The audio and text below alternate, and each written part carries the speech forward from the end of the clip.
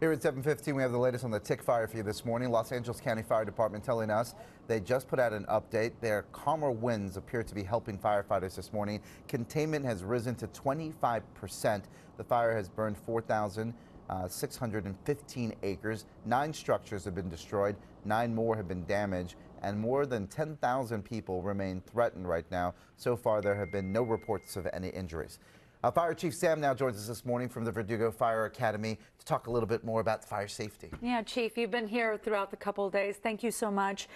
We want to talk about this weekend. You know, Valencia is we're getting a break from the winds. So what will crews be focusing on this weekend before the winds pick back up?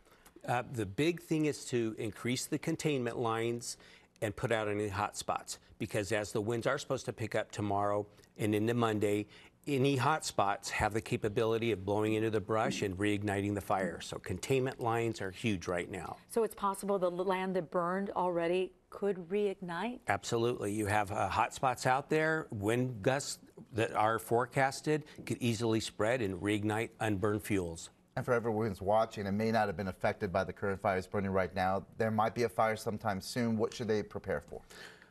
Emergency supply kit, cash, important documents, photos, your pet and pet foods, and harden your home, meaning secure that home. Get that patio furniture pulled away, prepare your home, make sure you have the leaves, needles, and twigs and combustibles pulled away, because we do have winds forecasted tomorrow night and into Monday and possibly into next week. Start thinking now.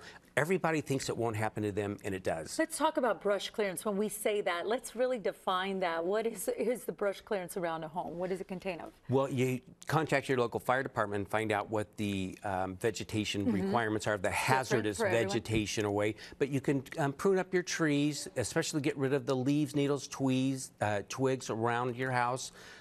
Make sure you have your wood piles and things pulled away from your home. Anything combustible, get it away from your home. Yeah, we cannot thank our firefighters for what they do, thank them enough for what they do. Changing gears here, today is also the 13th anniversary of the Esperanza fire, and that was another wind-driven and deadly fire that broke out just west of Palm Springs, Chief.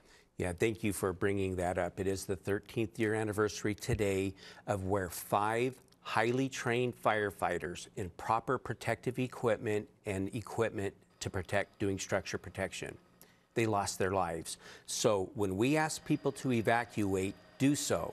I see people on TV and they have flip-flops and shorts and a garden hose. You're at such big risk.